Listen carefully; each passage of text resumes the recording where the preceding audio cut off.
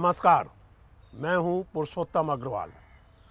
आज से राज्यसभा टीवी एक नया साप्ताहिक कार्यक्रम शुरू करने जा रहा है, किताब। इस कार्यक्रम के हर एपिसोड में हम किसी महत्वपूर्ण किताब के बारे में उसके लेखक, संपादक या उस विषय के जानकार के साथ बातचीत करेंगे।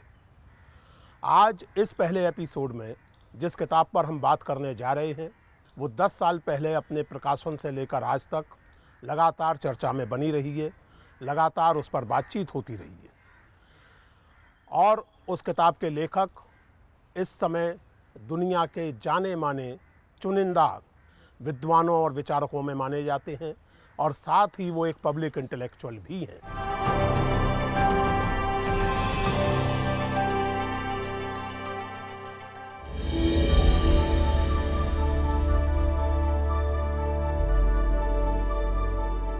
द आर्गुमेंटेटिव इंडियन नोबेल पुरस्कार विजेता और मशहूर अर्थशास्त्री प्रोफेसर अमर्त्य सेन की मशहूर किताबों में से एक है।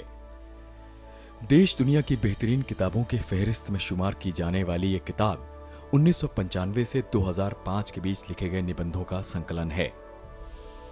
भारत रत्न प्रोफेसर सेन ने इस किताब में भारतीय इतिहास के साथ बौद्धिक बहुलतावाद का बड़ी ही खूबसूरती से जिक्र किया है। उन्होंने इसमें जिज्ञासा, वाद विवाद और संवाद की भारतीय परंपरा पर गहन विचार किया है। किताब में वैदिक युग से लेकर मौजूदा भारत और रविंद्रनाथ टैगोर के साहित्य से लेकर सत्यजित रे के सिनेमा तक के संदर्भ आते हैं। प्रोफेसर सेन ने इस किताब को 4 मुख्य हिस्सों में बांटा है। पहला हिस्सा वॉइस एंड हेटेरोडॉक्सी पर, जबकि दूसरा हिस्सा कल्चर एंड कम्युनिकेशन पर है। तीसरे हिस्से में उन्होंने पॉलिटिक्स एंड प्रोटेस्ट और चौथे हिस्से में रीजन और आइडेंटिटी पर जोर दिया है। आमतौर से माना गया है कि भारत धार्मिक भावनाओं और आस्थाओं से ओतप्रोत धर्मप्राण समाज रहा है, लेकिन प्रोफेसर सेन ने इस किताब में यह साबित करने की कोशिश की है कि भारत केवल धर्मप्राण ही नहीं बल्कि तर्क प्रधान समाज भी रहा है। वास्तविकता यह है कि गहन धार्मिक आस्थाओं के साथ साथ भारत में बुनियादी सवालों की भी प्रबल परंपरा रही है। इन सवालों का दायरा सृष्टि की रचना और रचयिता से लेकर मानव स्वभाव और सामाजिक संरचनाओं की बनावट तक व्याप्त है। प्रोफेसर सेन की यह किताब भारतीय परंपरा के भुला दिए गए पहलुओं को फिर से खोजने और रेखांकित करने की व्यापक बौद्धिक कोशिश का हिस्सा है। साथ ही भारत की तर्क परंपराओं का रेखांकन भारत के वर्तमान और भविष्य की बेहतरी के लिए जरूरी है। ये हमारा सौभाग्य है, बहुत बड़ा सौभाग्य है कि इस पहले एपिसोड के लिए आज हमारे साथ इस किताब पर बात करने के लिए पुस्तक के लेखक, विश्वविख्यात अर्थशास्त्री और इंटेलेक्चुअल प्रोफेसर अमर्त्य सेन स्वयं मौजूद हैं। Thank you so much professor Sen and welcome to this programme of Rajya Sabha TV किताब। Professor Sen, I would like to begin with the basic inquiry. These essays were written between 1995 and 2005. Why did you feel the need to underline the argumentative Indian in this particular period? Secondly, related question, don't you think that the shrinking space of rationality is not merely an Indian issue these days, but actually a global issue? Well, beginning with the second, absolutely, I totally agree. So in some ways, when I was addressing the argumentative nature of Indian history and how much India had benefited from it, I was also making a global point that you see, in some ways every tradition has some argumentative feature. Right. We are very lucky in having a lot of argument, writing them down. And, you know, India is a very verbal society. We like speaking. People often say Iliad, Odyssey, Rama and Mahabharata, similar epic. Now, Mahabharata is more than 7 times Iliad and Odyssey put together. One book. So I think we like with their debates. If you think of opposite point of views. For example, in Ramayana, when Javali is disputing Ram's view, he's saying, look, this is not right. You should govern the country rather than go away. And giving a reason, Ram ultimately doesn't get persuaded and in fact said, look, this is evil, I won't accept. But before it said it's evil, there's a long discourse as to what the argument is. Right. I think that's the tradition of India of which I've been proud of. I was very happy to have the opportunity of having Sanskrit basically as my second language when I was growing up, next to Bengali. I was lucky in the sense my grandfather with whom I was staying, these were wartime. My father, who was a professor at Dhaka, thought that Dhaka will be bombed. So I was dispatched to Shantiniketan, where my grandfather was teaching, and Sanskrit was, really great Sanskritist. So growing up, I had this opportunity of really getting quite deep into Sanskrit literature. Ultimately, even Vedic literature, I did read the Rig Vedas with the greatest of interest, and a bit of the Atharva Veda and so on. But basically, my thing was the classical Sanskrit. Yeah, it's, Kalidas, Vana. The epics and... Shudraka, the golden era of classical Sanskrit. And if you think of a play like Michakatika, Little Clay Carp, I think it's very hard to think of another play which has a similar range of different kinds of arguments. Ultimately, it's a revolutionary argument. They don't like the regime, and Charudatta, the hero, doesn't. Vasanta Sena, and actually that's also the tribute. The heroine is actually a courtesan, and not frowned upon for that. And she gives good intellectual arguments too. So there's an attempt to kill them, but they want the regime to change, and ultimately the regime falls. But when Charudatta is asked to judge what to do with a person who was trying to kill him, he a lovely Sanskrit word, upaka hatasta kartavya. It's our duty to kill him by benefaction. Now that's a peculiarly complicated thought. That's right, sir. And so he let him go. He is, of course, overwhelmed. But you can see even from the last part, this is how the play ends, that he thinks that what he ought to do is not to carry out a revenge killing, but to do that which would make the society go best. That's a very unusual thought for a 4th century AD thing. So I thought that those arguments, those debates, and this is a debate because Charudatta would have been absolutely right to kill this guy, because he had made several attempts to kill Charudatta and Vasanta Sena, but he didn't. So I think those debates, similarly Buddha's conversations with Ananda, Subhuti, and so on, I spent hours and hours reading them. And I thought that we got huge amounts from our past in this respect. Not so much the religiosity, but the discussion, the debate. And I think we needed that even more in the contemporary world. And that's why you asked, I come to the first question now, why was I writing that? Because I was feeling that, I was convinced, it's not a matter of feeling, I thought that the argumentative benefaction of India had been underestimated. And it's a big issue where that you want to win an argument perhaps, but you also want to give a good argument, and you want to hear the argument on the other side. You see, this comes up in Western civilization too, that sometimes people would agree ultimately to the same conclusion, but for different argument, and that's a different way of thinking about it. And I think this has happened to Immanuel Kant, Adam Smith, Mary Wollstonecraft, the pioneering feminist, and so on. So I think we have something really valuable, which I thought we were not valuing adequately, and there was a case for me to write a book. Thank you. जैसा कि professor Sen ने हम लोगों को याद दिलाया, वैसे हम सब जानते ही हैं कि हम हिंदुस्तानी लोग बातें करने के और बहस करने के बहुत रसिया हैं, और इसीलिए ये बातचीत भी केवल मेरे और प्रोफेसर सेन के बीच में नहीं होने जा रही है। हमारे साथ कुछ और मित्र हैं, हमारे साथ देश के लीडिंग इंटेलेक्चुअल्स हैं, प्रोफेसर मृदुला मुखर्जी हैं, सिद्धार्थ वरदराजन हैं, उर्मिलेश हैं, और बहुत सारे जिज्ञासु नौजवान हैं जो प्रोफेसर सेन से सवाल करेंगे। But before that, coming back to you sir, you mentioned about this tradition of Indian argumentativeness, but here is a question in which I felt this rather intriguing, and incidentally, since you mentioned your grandfather, so in a sense I am also related with Professor K.M. Sen, because he was a colleague of Hajari Prasad Dwivedi. Oh yes, Hajari Prasad Dwivedi was the professor of my professor.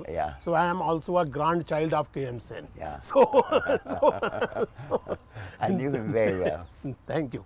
So, Professor Sen, in this book also, and I could expect that, basically you are talking of the tradition of argumentation with reference to Sanskrit sources.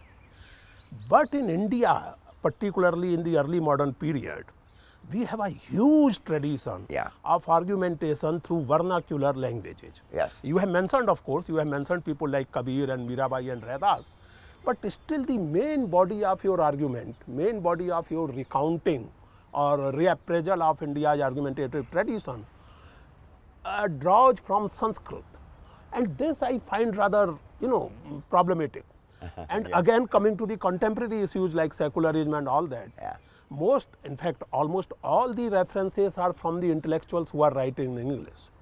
So my question is twofold now, that why did you ignore the vernacular tradition of argumentation while a lot of good translations are available, at least of Kabir, Raidas and Mirabai and Tukaram?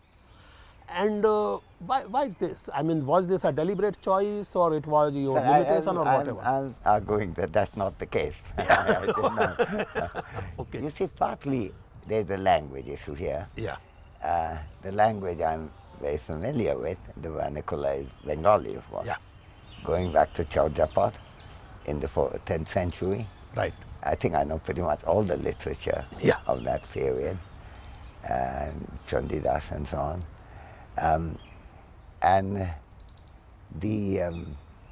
I made a lot of use of that. Some of them in this book. It's a essay written in English. But as I told you, the main body of your collection draws from. I would deny that. That's what I'm saying. That's what I'm saying. It's mainly from Sanskrit sources. Because you see, the influences are Ishwachandra Vidyasagar, Mohan Rai, and so on. And they was in Bengali. When Chandidas says, Savar upare manusutta tahar upare nai, that the greatest truth is human beings. There is no truth higher than that. It's a very radical thought. And he could be hauled in court for some reason or other, having insulted something or other these days in the present tradition. But Savar upare manusutta tahar upare nai is a vernacular thought. And when Qazi Nazrul Islam started his Bengali magazine, which was a radical magazine, he had that quote from Chandidas as the top piece every number. So these have been very much a part of my thing. Now, when I write in an English journal, and Argumentative Indian is a book in English, I also write in Bengali. I know that. Then in Bengali writings, I quote more Bengali sources. Now, my familiarity with Kabir's language is less, but I also had the opportunity of sitting with Dwivedi ji and Kitab Sen on that. And there is a debate on that which is relevant to it, because later on, the Kabir study, I think, took a turn for the worse. What happened is that he was neglected for a long time, but Kabir belonged to a living tradition. And there were a whole lot of gharanas and so on, as you may or may not know. That came. With humility, I can say that I am a Kabir student myself. You can. I am quite aware of living tradition of Kabir. K.M. Sen, Sen, actually took swearing at the age of 20 and became a Kabirist That's the only religion he has ever had. Often he's thought to be Brahmo, but he was never that. Yeah. And he did not do anything else. Kabir was the only thing he had. But you see, he always gave priority to what you can pick up from the, in Bengali word, the pracholito, the ongoing tradition. Now then came a lot of very scholarly people who said, no, well, we don't know originally what was there, etc. But you see, you can't judge a tradition like Kabir, which was all the time evolving. Dwivedi, Hazari Prasad Dwivedi, wrote a wonderful thing in his book Kabir, commenting on Kitab Sen's priority to go for the rural rather than the urban. Oral sources. So on that side. And if you look at my, it's not here, but if you look at the book called Hinduism, which he wrote, which Penguin published, is still one of the more widely read book on Hinduism. I wrote a foreword to it. In this, I discussed the whole Kabir connection. And in that connection, it's a very vernacular connection. There couldn't be any. Yeah. So I think in some ways, the urbanization of Kabir that happened in the ongoing literature, if you go to a University of California and read something on Kabir, you would get only those things which are authenticated, published, and therefore undermine the vernacular tradition. And Kitab Sen, of course, was very committed to that approach, but he was never an argumentative himself. I mean, he was argumentative, but he never liked to debate. But Dwivedi took that on in his book on Kabir, discussed why is it that Kitab Sen's tradition has importance. The argumentative tradition in Indian society or anywhere could not have sustained itself without the institutions. You have mentioned Nalanda, Vikramshila, Takshashila and all that. And then you had the benefit of living in Cambridge when the atmosphere was thick with the presence or at least memories of people like Wittgenstein and Turing and all that. And on the other hand, you have Shantiniketan connection, Ravindranath Tagore, Kitab Sen and others. You have been visiting India quite often. You have been interacting with some of the institutions. You were also associated with a dream of revival of Nalanda. Sir, what do you think of the health of academic institutions in India today? Well, I'm worried. I'm worried because on one side, the country is full of money, and we can spend a lot of money. And you know, when there is a generous support, you can do a lot. I mean, when I was coming from Calcutta yesterday, I happened to travel with the Vice Chancellor of Jindal University. Now there's 500 crores of benefaction that the kindly Jindal family gave.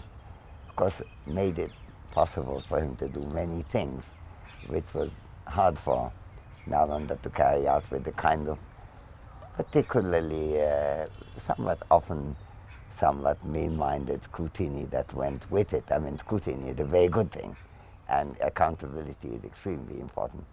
But when there is a certain angle, and it isn't the present government angle, it was actually to some extent bureaucracy of the Ministry of External Affairs versus academia.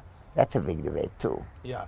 At the moment, there may be a particular vision that the present government is thought to have, and then that raises the question, is that a sufficiently broad vision? And that's the second question. So all these issues are there. Am I concerned? Yes. Now, this is not because it's never, we have never had difficulties in the past. After all, academic tradition in India has developed under the rigors of the colonial rule. Presidency College, where I was, you skipped that, between Shantiniketan and Cambridge, I was in Presidency College. Also, yes. What people overlook, the Presidency College was started not by the government, but it was a civil society initiative. Right. It was the affluent in Calcutta, Bengali, as well as some Englishmen, like Hyde. but mostly local Bengali community, which played a huge part in that. But I'm sorry. And in that, we have succeeded in establishing standards and work. Again, after all, Purushottam, Meghnad Shah, P.C. Roy, P.C. Mahalanobis, all these works came against quite a rigorous colonial rule, and they were all opposed to their rule. Sir, because it is because of such nostalgia and such memory that being an academic myself, the present not only bothers but actually frightens me. Yeah. And I mean, you must be aware we are talking a lot of intolerance these days, and my next question is about that. Yes. I mean, can really be an increasingly intolerant society retain its argumentative tradition? Can it really have the kind of academic institutions that one used to have, like Presidency, Shanti Niketan, or just 20 or 30 years ago JNU? Can we really continue to have that academic vibrance? That would be very serious if the country was really intolerant. I don't believe the country is intolerant. Okay. I think we have to make a distinction between intolerant governance and intolerance on the part of sources of money. Right. I mean, when I was, I eventually left Nalanda on grounds that it was clear to me that you see, the board was unanimously elected and re-elected me, wanted me to fight on, especially the foreign members from China, Japan, Singapore, Thailand. But it seemed to me it's not in the best interest of Nalanda, because those who controlled the purse, namely the government, were keen on getting me out, and we can do some way, and we have done a good thing. Former Foreign Minister of Singapore, George Yeo, is a very good chancellor, succeeding me. So I persuaded George to agree to that, and I was happy to move on. I was not happy to move on because I've been going to Nalanda since I was 11 with my grandfather. It had been my lifetime dream. But I'd done something. But I thought that it was much more important that because of me, Nalanda doesn't get into a kind of starvation diet. And I think with Georgio, we may be able to avoid that. We have to see. And, in some ways, the test is yet to come. So I think if you're frightened, I'm frightened too. I don't like saying frightened because, fright is never a good way of fighting any battle. I think we have to recognize the challenge. Right. We have to have the conviction that we would win.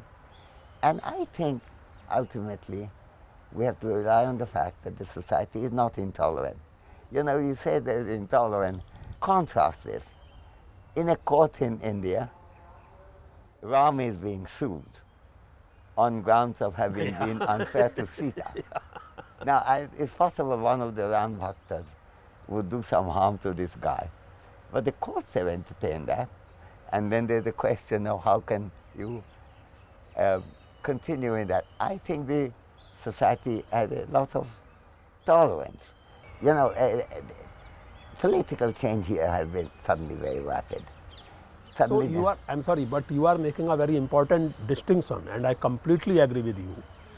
Intolerance on part of certain political tendencies and intolerance in society as such. And I agree with you, sir, that society as such is not actually intolerant. No. But well, the political tendencies are one thing, that's okay, that's there. I would like to ask you another question. After the argumentative Indian, we had this idea of justice and then uncertain glory. And now, though I have not yet read it, I believe your latest book is about memories, recollection. It's from age 0. I've just about got to 13. So, now, what I was just looking forward, can we expect a sequel to argumentative Indian and to the idea of justice in near future? I don't think, I think the book stands on its own, and I wouldn't.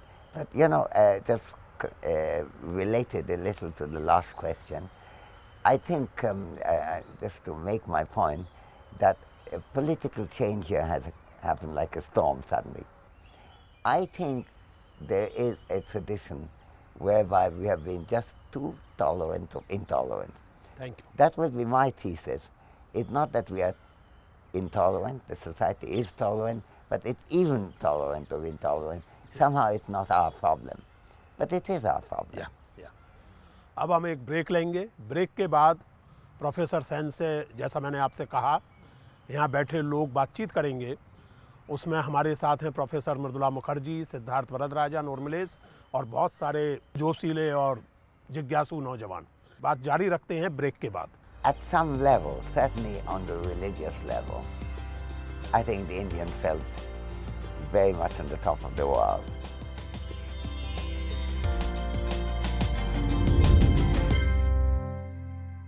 Professor Sen ने अपनी पुस्तक argumentative Indian में भारत की प्रश्न परंपरा में स्त्रियों की स्थिति को रेखांकित करते हुए एक बहुत दिलचस्प बात कही है कि याज्ञवल्क्य से मैत्रेयी बृहदारण्यक उपनिषद में पूछती हैं कि जिस समृद्धि से मुझे अमरता ना मिले, जीवन की सार्थकता ना मिले, उस समृद्धि का मैं करूंगी क्या।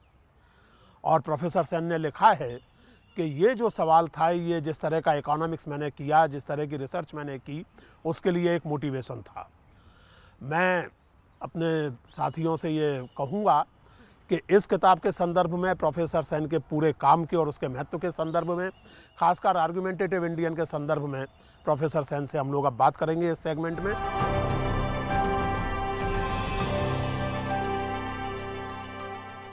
और सबसे पहले प्रोफेसर मृदुला मुखर्जी, जानी मानी इतिहासकार और जेएनयू में प्रोफेसर। प्रोफेसर मृदुला मुखर्जी, आप। Well, an opportunity to ask you a question, but a very limited one, to ask you one question from all the hundreds one could think of. My question is that you also have said that it is those times in Indian history when this tradition, in a sense, is more powerful and even hegemonic, are the times when there is the greatest amount of original thinking, scientific creativity, and you make this argument with reference to our ancient past. So my question is, how do you then see our recent past and even today in terms of where do we stand vis-a-vis this tradition? Do you see this phase of our contemporary life as being one in which this tradition is powerful and hegemonic, or it's there but being contested strongly and being attempted to be pushed back, and therefore also likely to affect our ability to actually innovate and be creative and be the great India that we claim that we want to be, and rule the 21st century? Are these contradictory? Yeah, it's a very good question. I think to make a fuller statement of my position is not so much when there have been hegemonic rules. There have been different kinds of hegemonic rules.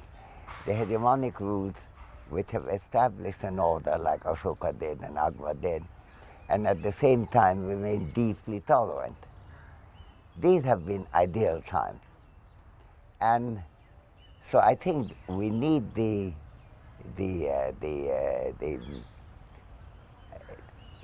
discipline that comes from good governance and sense of security that the population had. You see, if you think about Indian history, Chandragupta Maurya, of course, established the empire, but it's really under Ashoka that the whole thing seemed settled. And of course, then he made the mistake of attacking Kalinga, and we don't know, dialectically it may not have been a mistake. It made him think about something. A lot of people got killed, but he thought about something which became very important in his mind, and he then wanted to encourage people to express their point of view, not to stifle them and so on, put little stone things everywhere on that. So if you, I think the question that Purushottam was raising, if I may call you Purushottam. Please, it's an honor, sir. If he is somewhat frightened, he is frightened by the fact that he doesn't see that level of tolerance. He's afraid that it's not there. So that is really the concern.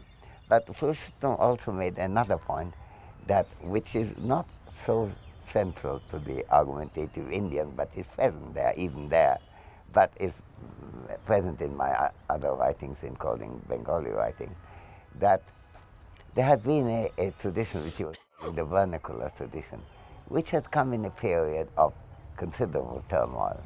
If you think about the time of Dadu, Kabir, Mirabai, Ramdas, all that time, there was a lot of things going on. The Bauls in Bengal survived through very hard times. So I think we have to also recognize that. And in today's world, that's also partly a political process. Now, if you think of the Western tradition, on one side, you have the classical tradition, derived from Latin and Greek, and the great schools, and the Kants and the Locks and the Rousseaus of the world, Marquis de Condorcet and Adam Smith. But there's also a kind of rebellious trend, which is not so engaged. I mean, these are the primitive rebels, as Eric Hobsbawm puts it, and that's making a part. And then you see, if you take, I think, probably the most underestimated of the 18th century intellectuals, namely Mary Wollstonecraft, not only the pioneering feminist, but she represents both. On one side in her writings, she is arguing for bringing in these forces which the French Constitution making it overlooking after the Revolution, and yet also she is drawing on that. So I think that's the situation we're in. So I hate the word what Americans use, I hear you, but I have to use it. That is, I understand you. But I'm not as worried, just as I'm not as frightened as my friend Purushottam is, though I recognize his concern. I'm not frightened. We will win this one. But we won't win it without actually engaging.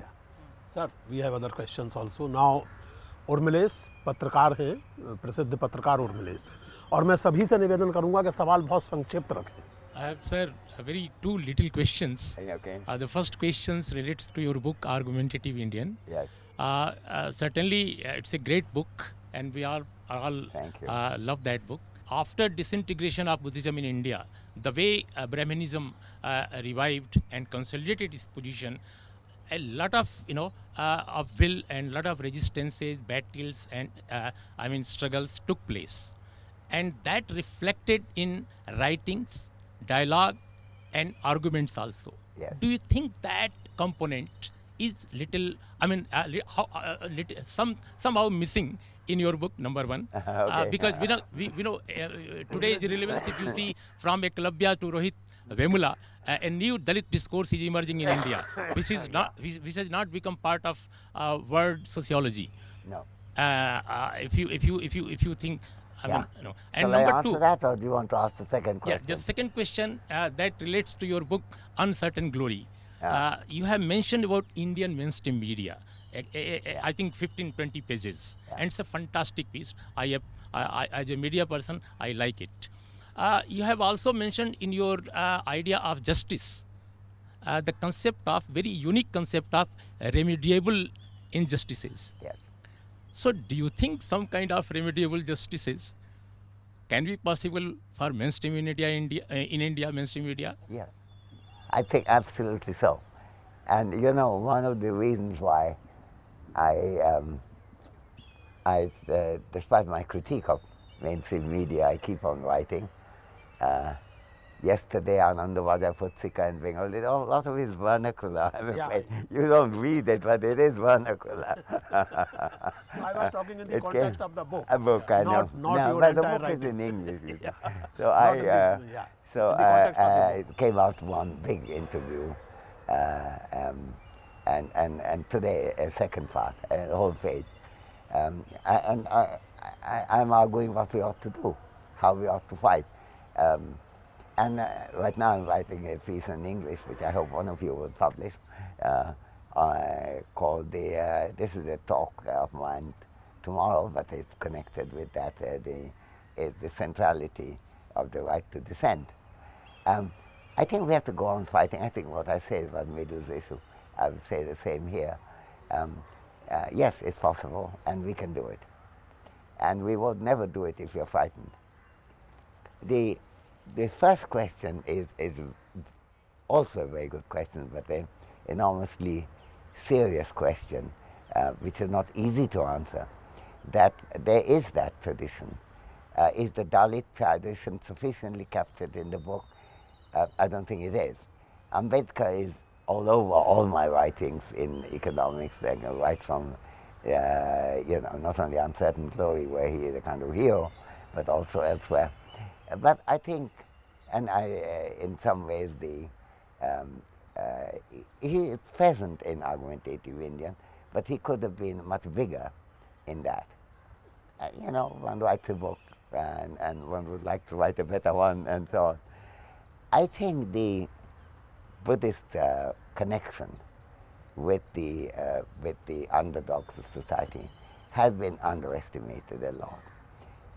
And we face that when Nalanda is just introducing. It won't be under my guardianship because I'm no longer Chancellor. But we are beginning a study of Buddhist thought and philosophy from 1 or 2 years from now. Now, among the thing is why Buddhism had this appeal. I think one reason it spread like wildfire in the East is not only because it brought great scholarship and a great view of disciplined thinking, but also it sympathized with people in Thailand, in Sumatra, in China, in Korea, in Japan. And it comes out most clearly in the writings of Prince Hotoku in 604 in Japan. He was the prince, but he did something called the Constitution of 17 Articles, saying why no ruler should rule without consulting everyone. Now, he was a Buddhist prince, and it's quite clear what the connections are. I can even point out the conversations with Ananda, from which Hotoku was drawing that inspiration. So it played this part. And you see in a small way, when I was writing in the idea of justice, the distinction between Niti and Nyaya, and I talked about Matsanaya. That of course an old Sanskrit thought. But I think the last example of that I know is, I think, Dharmapal around the 10th century in Bengal. He's saying, I've conquered Bengal. The Matsanaya is going to end. Now that, I think, is the latest example I know.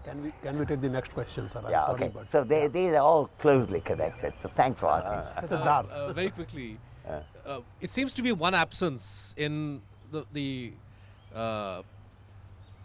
impressive portraiture of argumentation in India historically is the lack of, the relative absence of Indian interest and Indian discussion about what is happening in the wider world. We know Chinese scholars came to India, wrote about it. We know Indians went to China. But the literature that emerges from Indian travels to other regions is virtually negligible. Very. What accounts for this, and is this a flaw? Is this a problem in, you have to come to the 19th century, perhaps the 18th, not even 18th, 19th century before you start finding Indians engaging with outside concepts, outside regions, outside problems.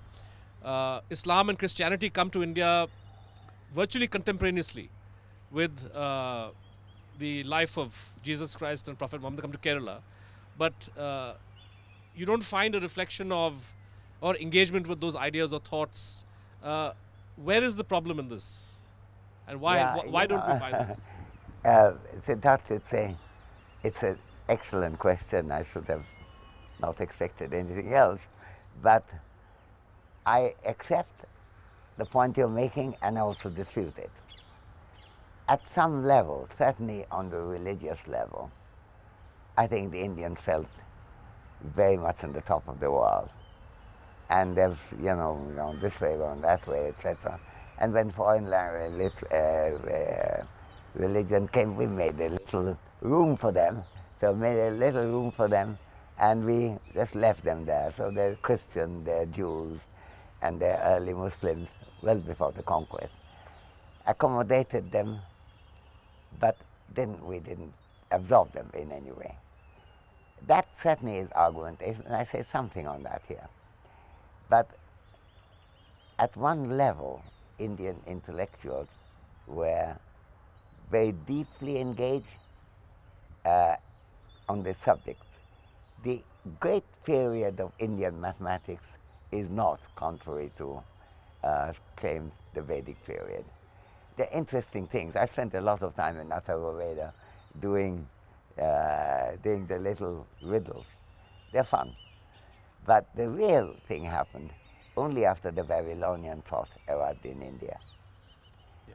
And that changed it. Aryabhat was strongly influenced. Brahmagupta, Vahami changed the nature, Bhaskara changed the nature of Indian math. It's true of quite a bit of Indian science as well. Our astronomical thing, while we're giving maths to the Chinese, we're picking up observational thing from the Chinese to here. So I think there is a, I think we do an injustice to us saying we are not being interested. Possibly the best book ever written on India was written more than 1,000 years ago, namely Al-Biruni's Tariq al-Hind, where he discusses India, and he says, you know, on one side, they're so interested in everything. On the other hand, there is an inherent tendency, partly connected with their social structure and religious structure, that they don't want to listen to other people. We never produce our own Al-Biruni. Yeah. No, we didn't. Sir, And he says, also he says, for example, he takes Brahmagupta to task, saying, look, you criticize Aryabhat for being an apostate. Just to make a quick point on Al-Biruni's thing, he's commenting on Brahmagupta using Aryabhat's math and at the same time criticizing Aryabhat for not being an orthodox. And there's a lovely passage in Al-Biruni. He said, I would like to whisper, I mean, he's been dead 500 years, on his ears to say, if you really think so well of so badly of the apostasy of Aryabhat, why is it that you follow him when it comes to predicting eclipses and all other phenomena? Isn't there a duality? That duality is present in India. It's not completely ignoring something, but there is a duality, and you're absolutely right. And since Purushottam is already writing a memoir, going to be quite a lot on that. हाँ, आप लोगों में से? My name is Hemant. Sir, don't you think our education system today is not be able to manufacture healthy, argumentative Indians? Thank you. Just a minute, just a minute. Let us take a couple of questions. Okay. Yes, please. Hi sir, my name is Shruti. My question is pretty broad, but who can be more appropriate to ask this question from? So my question is, how do you see India in the future? And also, what according to you are the biggest roadblocks in Indian development? As people claim that inequality is the biggest roadblock in Indian development. So what are your viewpoint on that? Sir, I'm referring to Thomas Piketty's view. Yeah. Hi, my name is Ritambhara. I'm an aspiring filmmaker. So my question is that you have said in your book that India has had a tradition of debating, and you just said that in order to change things, one needs to engage with them. Do you think that both these statements hold true for today's youth, especially considering that demographically India is said to be a young nation? Yeah. So the question, to begin Yeah, with the no, last. I'll go backwards, may I? Yeah, please. The last question, easy to answer. Yes, I do think it's still true, but I can see why you're asking the question. But being young doesn't mean you're not questioning. In fact, since I've been, I'm 82 now, I started teaching when I was 22. So I've taught for 60 years. The most radical question comes from the youngest. They have the ability to dream. So India being young makes it even more argumentative. So let's But not then worry there is a about related that. question about education system, health of the Now education that system. I'm coming to. Yeah. Now, your question was inequality. Okay, inequality. Yeah, I would say that you're absolutely right. But I would draw a line. I mean, I've spent half my life working on inequality. I've got 2 books called Inequality. but on economic inequality re-examined. The fact is that not all inequalities are as harmful as others. I think ultimately the thing that we most concentrate on, income inequality of income, makes a difference, and well, when they are used, for example, for election, and in America too, but in India too. I mean, the asymmetry of power of the different political parties was radical in the last general election. However, the biggest inequality is the inequality of education and healthcare.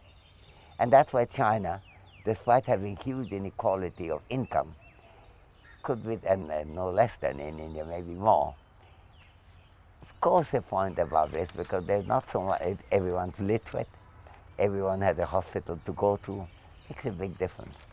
And I think the question that I think somebody asked, the first question, you did, health of the institutions. Heman, did you say what? Heman.